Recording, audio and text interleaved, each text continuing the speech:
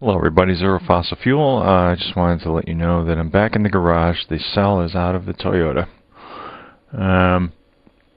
I've been running some mileage tests and I've achieved about 2 miles per gallon increase with the existing production. I've revised the design of my LM324 pulse width modulator circuit to incorporate a current limiter, which can also serve as a constant current pulse width modulation device, which is what I'm going to be feeding the cell with going forward. I will increase the electrolyte concentration to approximately 35 amps when stone cold, and it will be almost at 100% duty cycle on the pulse width modulator at that current level. And then once the cell warms up and tries to draw more than that, the current regulator will fold back and limit the amount of current going to the cell and maintain it at 35 amps and hopefully keep me around 3.3 liters per minute at a consistent level. I'm also rebuilding the cell today. I will be sealing off the edges of the existing exposed edges of the plate stack.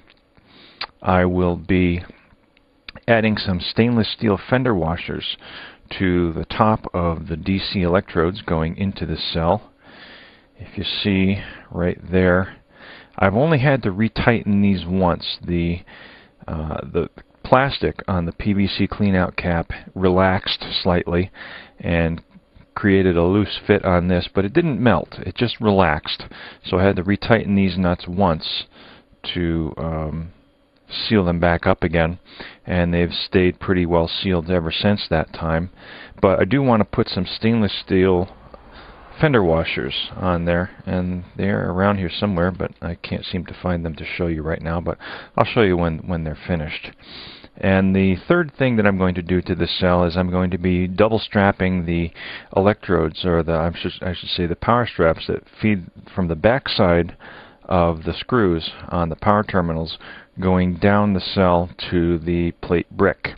They are single thickness right now, and when I'm drawing 38 amps they tend to get warm, which is obviously a heat loss and an efficiency loss in the cell. So I want to increase the efficiency as much as I can. My target is going to be 6 milliliters per minute per watt.